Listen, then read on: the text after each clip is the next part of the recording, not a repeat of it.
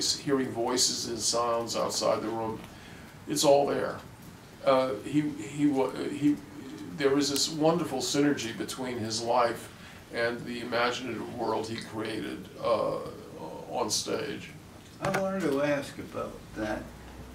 You know, at least through your book, he hung in there very well with this unbelievable one-night stand life he had, and his alcohol and the rest. And I was amazed he made 71. I thought surely he was... I think that's also very prescient. I think he made 71 because he swam for half an hour every day, no matter what.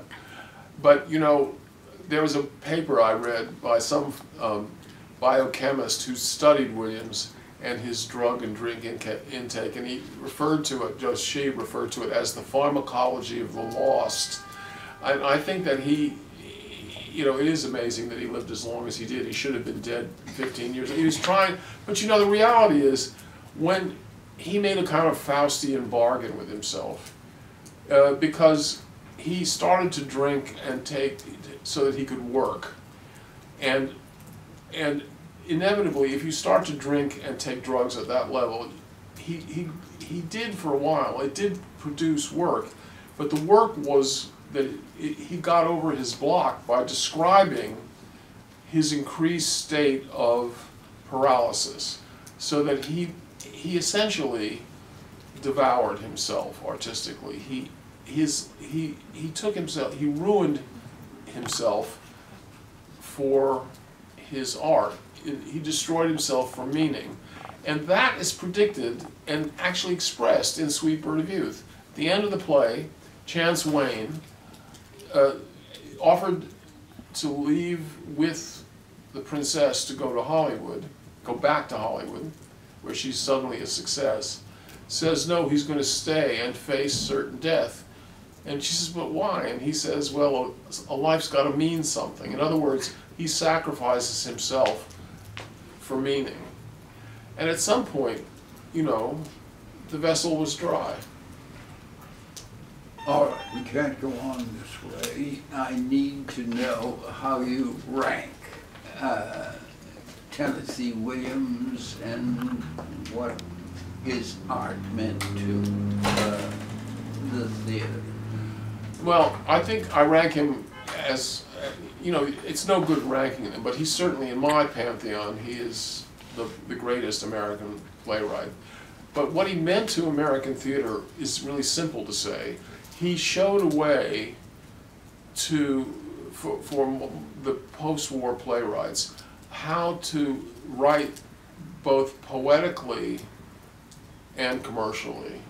He, as Martha Miller said, he planted the flag of beauty on American theater, and he showed how to write both internally and externally. There would not be Death of a Salesman without Glass Menagerie. There would not be Angels in America without Glass Menagerie. He's the sort of bedrock of all of the more, I want to say liberated, but he opened the theater up and liberated it from the naturalism of the earlier era, and really made it gorgeous. In a larger sense, the best way of explaining it is if I ask you to think of a toothache, and think of when you have a toothache, you can't think, because pain stops thought. And what Williams's plays do is allow us somehow magically, by the lyricism and beauty of his words, to think about the pain of contemporary existence. And I think that's his genius. Well, tell me, I know you live in London. Do you have a website that... I have. You can. There's a website for the biography, and there's a website of all my New Yorker work and my life out on the web. What is JohnLahr.com. Okay. TennesseeWilliamsBiography.com. All right. Well, look, let me thank you for being on the show, pleasure. and good luck to you and Thank you. your future, because we know you have a great book here, and what have you got coming next? Next is Joyride, a theatrical primer coming out next year from Norton. Good luck. Thank you, sir. Thank you for joining us tonight. This has been the Smoky Bacon and Dick Concannon Show.